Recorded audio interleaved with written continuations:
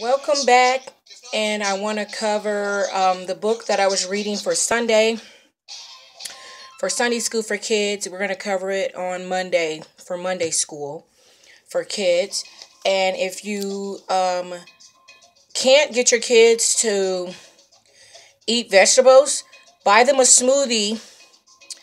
I don't know if I can show it, but buy them a smoothie of green vegetables and something like this. It's like just go to the store. It's like Green Machine Booster, no sugar added, by Naked. Just buy that. It's so good. So it's giving me some energy that I didn't have, but there's no sugar added. Oh my God, it's so good. Preservative and vegan. Okay. It has apple juice in it, mango, pineapple, banana. I just grabbed it. It's got grass, wheatgrass, root, kale, odorless garlic, parsley. Oh my God. It is so good. Never really thought about doing that too much. That might be old news. But it is very hard to get little children to eat vegetables. It's very nasty for them. So don't force kids to eat vegetables. Anyway, the book that I was reading was 365 Stories of the Bible. I wanted to finish Noah Ark, as I was talking about lying to kids. So I didn't want to miss that. Last time we covered God is Light. And God makes the sky. When kids, are scared to go to bed, they're scared of the dark. So I was teaching them that God made the dark because they think that monsters and other things made it. We were discussing God makes plants and trees, so when they don't want to eat the vegetables, also let them know that He also created the vegetables. So God makes the sun and the moon and the stars. God arranged the lights in the sky to separate the day and the night. The beautiful fiery sun gave light during the day, and a cool, bright moon with a sparkly star lighten up the dark night sky. God makes fish, birds. God filled the sea with all the kinds of creatures. Some crawled along the sea bed or clung to others' creatures. Others had fins and tails and darted or swam or jumped through the water. God filled the sky with winged birds that called and cooned and chattered and tweeted. So tweeted on Twitter. I've seen kids on Twitter, and hopefully their mother is going to let them tweet me, because you can't tweet everybody and you can't look at everything on Facebook. God makes animals. Then God filled the world with animals before humans.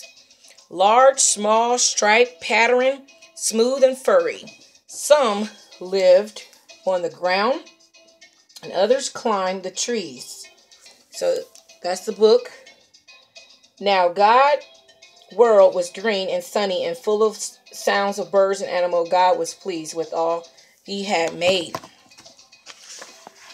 Remember I said I was going to be back to talk about Noah, so I didn't want to lie. So you have to try to practice what you preach. We're not perfect. God makes man and women. So I'm like, okay, God, what I'm going to wear, So He didn't really want everybody to worry about what you're going to wear. You get more things done for God when you are not focused on your hair and not focused on your glasses, or because in school, some kids when they were younger used to be called 4-eye. It was called 4-eye before. But God's world was amazing, but God still felt something was missing. So He made people, and a man and a woman, to be His friends and look after all His creatures, from the fish in the sea to the birds in the sky to every creeping, crawly thing that lives on earth. God rested. So God was the first one to take a break. So sometimes, parents, please take a break with your children if you can. Bills. That's why God did not want bills and clothes and all that, because He wanted you to be home with your children Imagine making the heavens and earth and all the living creatures, big and small. Not to mention all the different colors and patterns. That's a lot of work. God looked at everything he made. It was not only good, it was very good. So God took a well-deserved rest.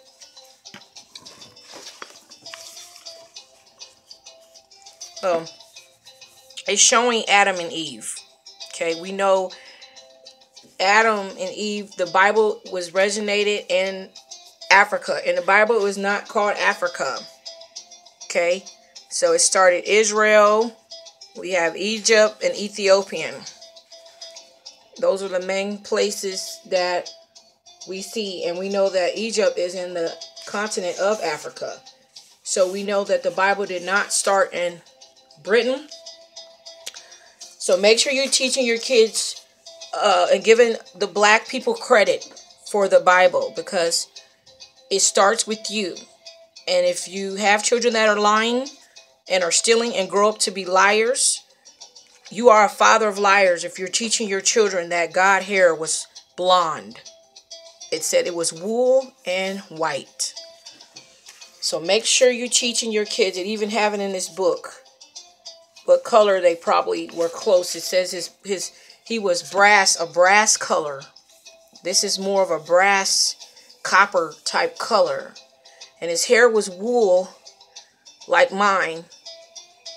Okay, that's wool. And when you look up wool, and it looks like yarn. If you find yarn in the store, it's wool. And God, for some reason, wanted our hair like this. And I didn't want to show nobody my hair like this.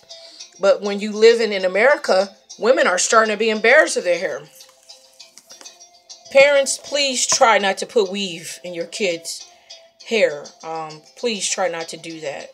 Let them learn how to love their self. Just braid it. There was a child that put weave in their hair, and it was a spider in her hair, and it ate a hole in her hair. I got to get that more information of that. But the Garden of Eden, God made the Garden of Eden with everything. Adam and Eve needed a clear stream with cool water to drink and trees full of delicious fruit. God told Adam and Eve they could eat from any tree except the one in the middle of the garden. The sneaky serpent. One day a serpent came to tempt Eve.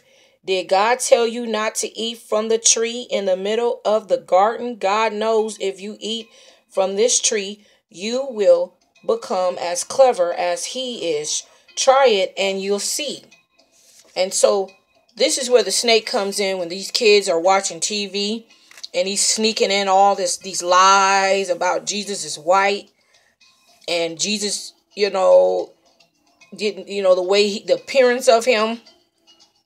And it's sneaking in all kind of things in a cartoon that we don't even know about until we get older. And you wonder why these kids, till they get older, they have problems. Because the world has the curse of the snake and disobedient. When you tell your kids not to watch something and they watch it, you tell your kids to go to bed and they just won't go to bed. You tell them to clean their room and you are frustrated because you just got off work. It's because you have to teach them about Jesus, and that it is naughty and disobedient of you to not listen to your parents. It says, honor thy mother, thy father. Okay, and fathers, do not provoke your children. I'm trying to stay on point, but it says, worship him in the truth and the light. So I'm trying to stay on point. The first sin, Genesis 2 and 6, it says, 2 and 6, Eve looked at the beautiful ripe fruit. She picked a piece and took a bite. So you notice that an apple a day keeps the doctor away. And apples also represents teachers. Okay? I'm a teacher right now.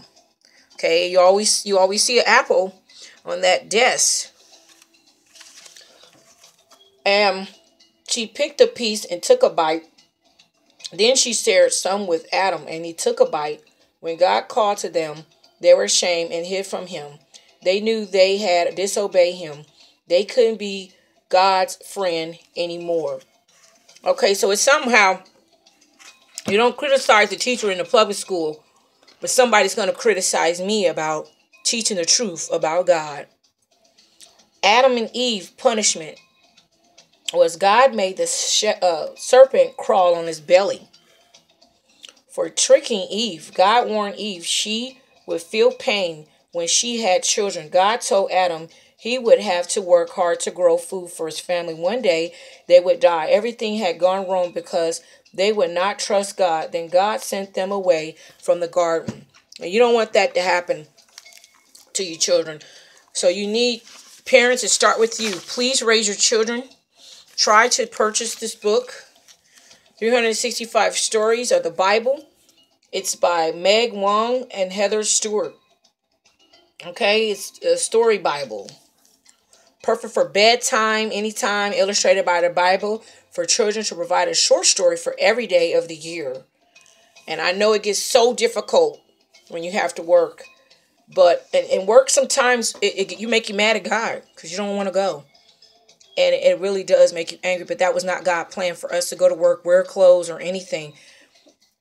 The way the world was supposed to go on the unction of God. We were supposed to be all planned out.